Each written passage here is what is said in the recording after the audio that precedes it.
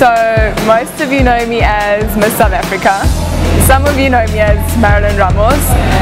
But sad thing is, very few of you actually know who I am.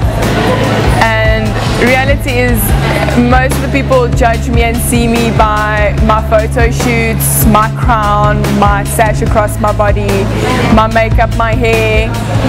But that's not Marilyn. And once you give your life to the Lord, you realize that you're part of this unbelievable plan, this unbelievable purpose that God has for each of us. And growing up, I was always religious. I always went to church. I was always the little girl that would Sunday morning run to my mom's bed like half dressed, hair not done. Mommy, we have to go to church. And I was always eager to go to church. I was always eager to learn, but with that in everything in life. And on the contrary to what people think of this girly girl image that I am, I'm actually quite a tomboy. I always used to play with my brother outside with his kariki, stand in the mud, and that's what I enjoyed. And we had a lady come to us the one day telling us that, you know what, your daughter's going to be a Miss South Africa one day, I think. And we both just laughed at her, thinking that's never going to happen. But I was always a little overachiever. I was always striving for that fulfillment. I was always striving for that well done. I was always striving for that distinction. I wanted that feeling of satisfaction and prosperity. What I believe was prosperity, at least. Then I went, at the age of 15 already, I went to the World Championships of Performing Arts, and to me that was unbelievable. Yeah, this 15-year-old is in LA, and you come back and all of a sudden everything just stops. And then that fear of, what if that was my peak? You know, at the age of 15, you don't want to peak then. What if that was my peak in life?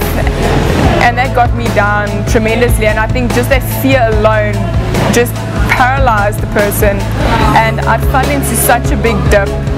And I'd always tell my mom, no, I'm in a rut, I'll get out of it. And the more you try and get out of that rut, I'm spinning myself deeper into this thing.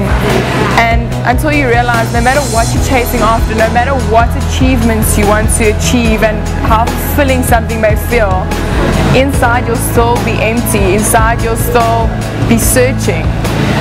And the day I walked into CRC, and that unbelievable presence and just that atmosphere of the Lord's grace and love and joy, that unbelievable joy that you experience when you walk into those doors, is just life-changing. And that's when I realized life isn't about achievements, life isn't about distinctions, life isn't about titles.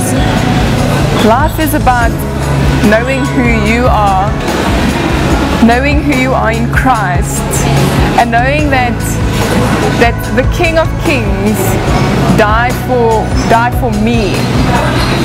And just like what a father would want anything for his child, so the Lord wants for me. And coming out of this dip and, you know, not feeling like you're accomplishing anything, you're not reaching anywhere, you're just carrying on in the same spot. But by keep on keeping on, and by holding on to the Lord and holding on to His promise that His dreams are so big, I got out of that dip and I reached sky high, bigger than what I ever thought I could, by winning the Miss South Africa title. And honestly, my life has changed since then. And it is all because of the undeserved, unmerited, and unearned favor that I've received from the Lord after I made Him my King and my Father and accepted Him into my life. And I let Him rule me now. I've given Him my dreams, and I told Him, Lord, whatever your will, my will, because I seek the Lord. I seek His kingdom, because that I know is what brings true joy to me. And then people come and they say, yes, but Christians have these perfect lives, but you don't understand my situation, my circumstance.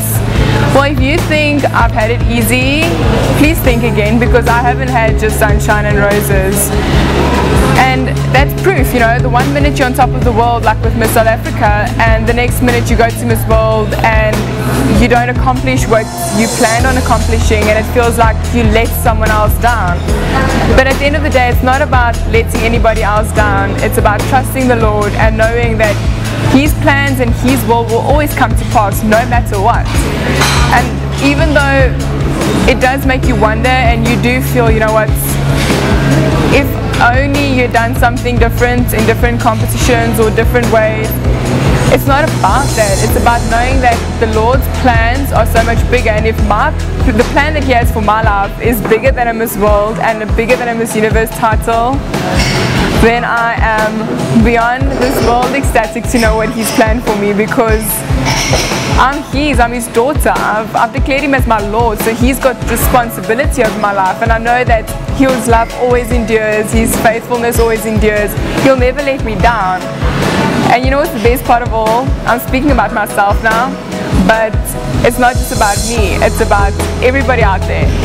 If you accept the Lord into your life and you hold on to Him through your thick and thins, not just when you're achieving and not just when you're doing well, but in the down times also, winning and losing, praising the Lord, He will, and that's a guarantee, give you what your heart desires.